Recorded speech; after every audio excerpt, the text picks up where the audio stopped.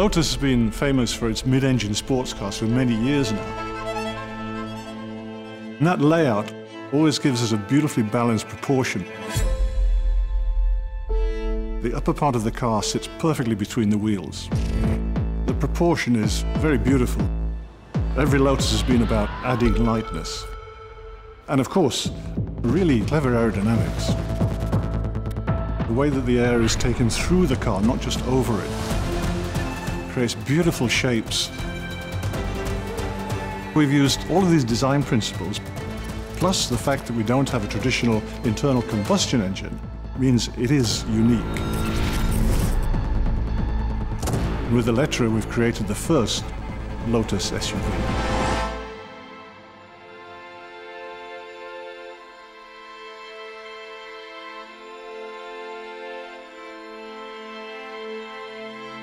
Designing the Eletre was really a journey of applying hypercar principles to an SUV.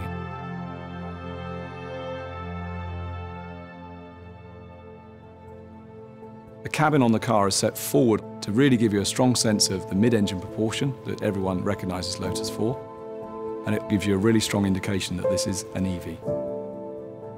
The sculpture of the car is really dominated by the bold, muscular fenders over the wheels that emphasise the power. The vehicle has a really planted stance. We've managed to achieve this by elongating the wheelbase and creating the effect of very, very short overhangs.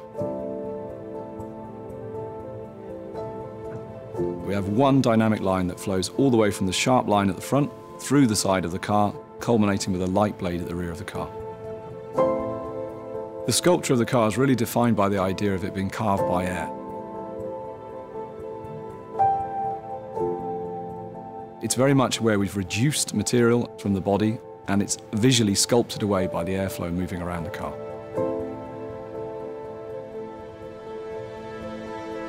The interior represents a bold, fresh statement for Lotus. It's a combination of performance meeting up with technical artistry to give us something unique.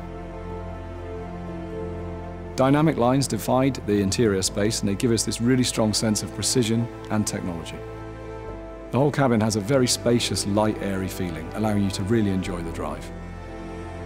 The ultra-thin wing profiles define the interior theme, and beneath that there's a ribbon of technology that runs across the car. The interior is driver-focused, and we are demonstrating our belief and conviction in the role of technology to truly make it a Lotus. Progressive, fully electric, a fantastic lifestyle product.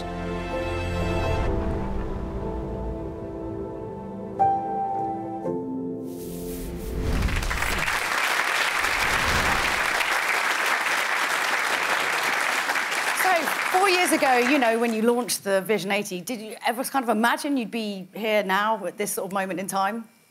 Well, actually, I did, because I helped write the strategy. So right. we knew we were going to be here.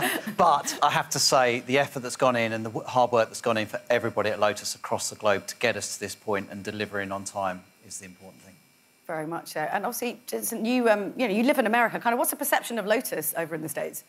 A lot of love. I've got an Evora GT at the moment, and I get a lot of love. Yeah, they're going to go mad for this. They really are. And what I really love about it is you can tell they're all from the same family.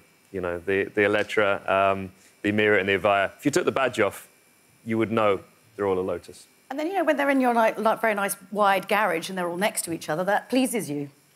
Well, I'm sure my wife will be out in one of them. It's probably this one more. I've got kids now, I'm a family man. So, yeah, it's perfect for the kids in the back. I mean, obviously now, you know, it's a British company that's, you know, going global and it's got this kind of global appeal. You must be proud of that achievement. Yeah, I think you've seen through all the contributions tonight. We are one team, we're a global team, and we need to be to take on this challenge that we've got in front of us. But it's very exciting, and we all work very closely together.